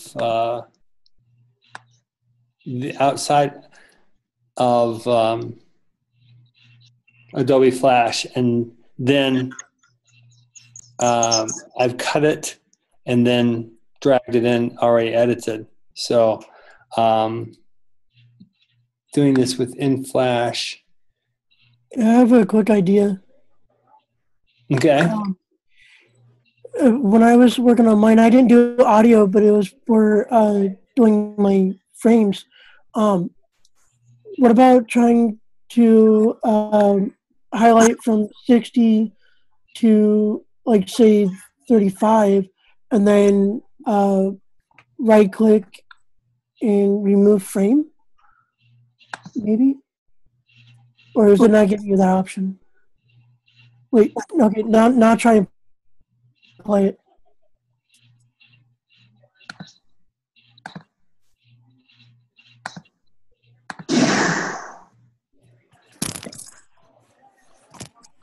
I think that worked. Yeah, I think.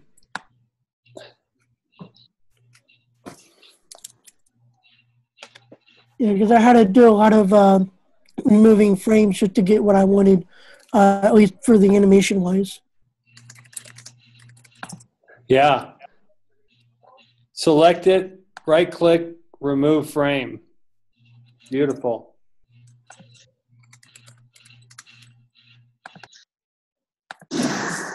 But it's still being played. Oh, okay. Oh, that's weird. I thought to myself, man, Okay, well, I didn't think it was that easy. that's worth a shot. Uh-huh. All right, you guys have a good night. Thanks. Yep.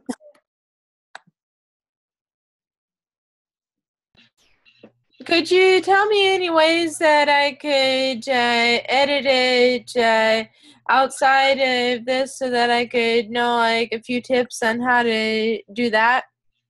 Yeah. Okay. So what I do is, the tool I use is Audacity. Can you send me a link in the chat?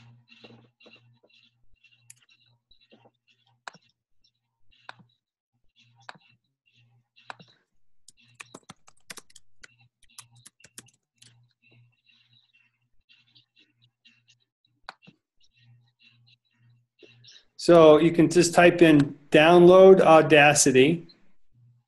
Does it cost money or is it free? It's free. Good.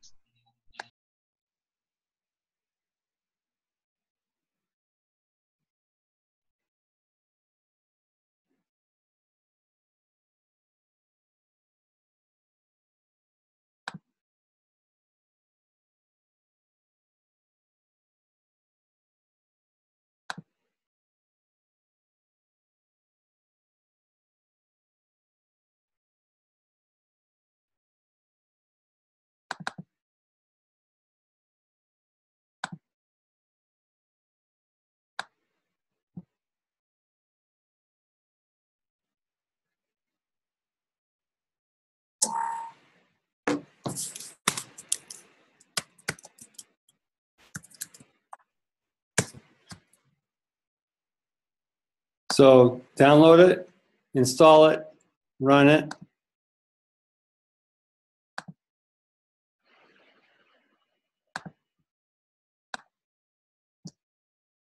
Okay, tell me when you're this far.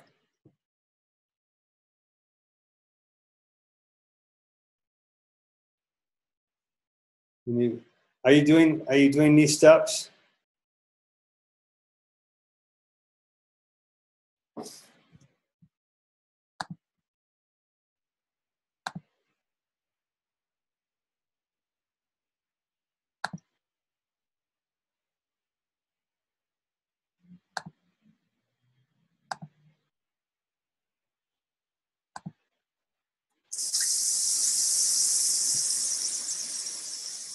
The faucet.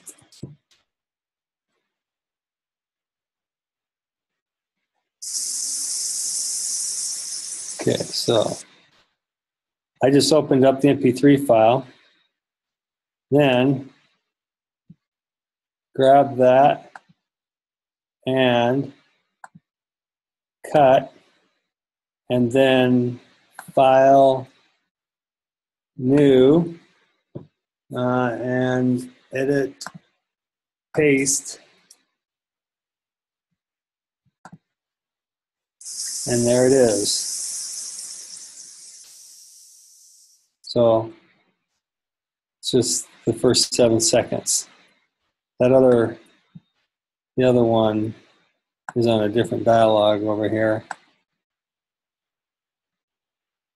You can see, so this is first 7 seconds. If I grab these first 7 seconds, or actually grab from here to here, so I grabbed about 7 seconds right out. I did a copy, and then a cut, and then a paste. And then you can just save this. Export audio.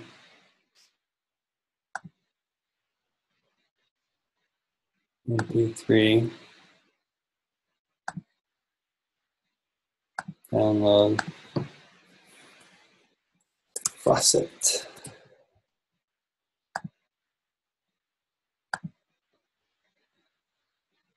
Oh, I forgot about this. It needs a special, this is a little bit tricky to use MP3. They don't have built into it.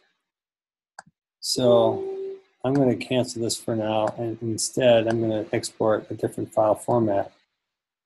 Export audio. Change to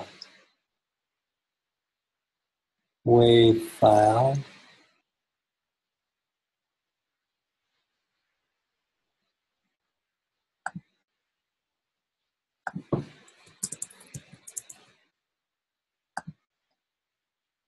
This one is built in.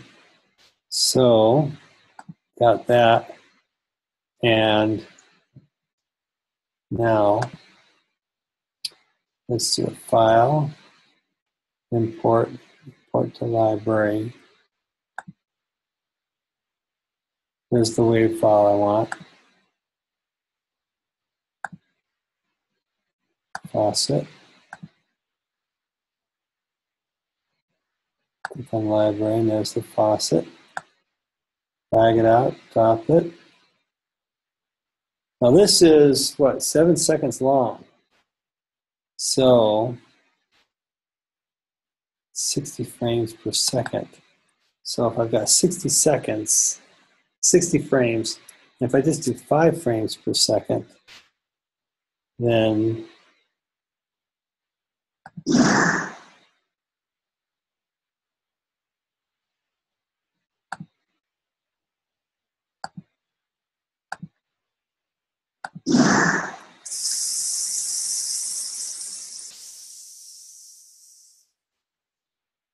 because I'm going 5 frames per second, and this was 7 seconds long, that ended up taking up 35 frames. And you can see my other, what sounds like a gunshot is actually shorter there.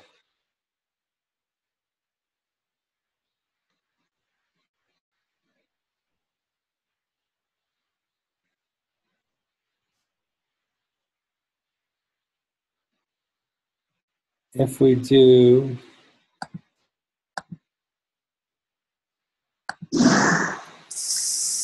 yeah, That actually is a pretty good gunshot, by the way, Brandon. Yeah, that's right, Kim. Download Audacity.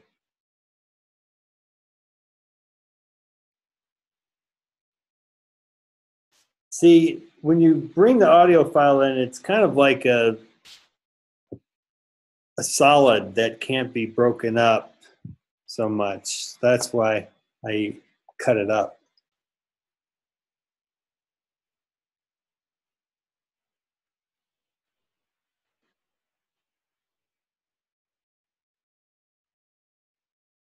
All right, so who is it that was, let's call it a night, and tell me who here was recording that can help me out. Looks like Melissa or Stephanie are recording.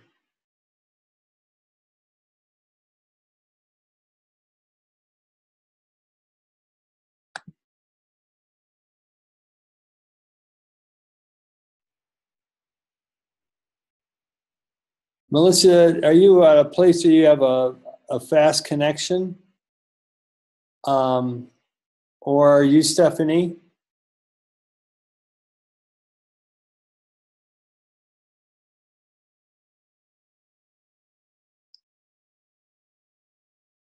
Kim, did you record? I don't think so.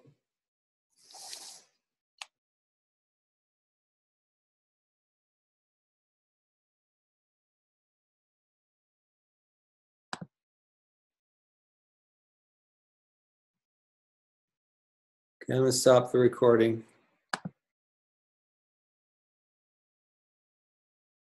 All right, let's do this. Stephanie, if you could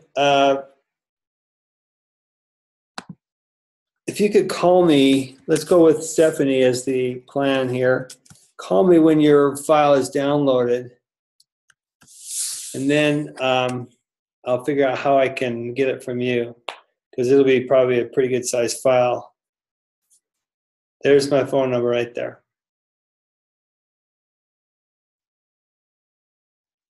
When it's done creating, give me a call and let's see how big it is, okay?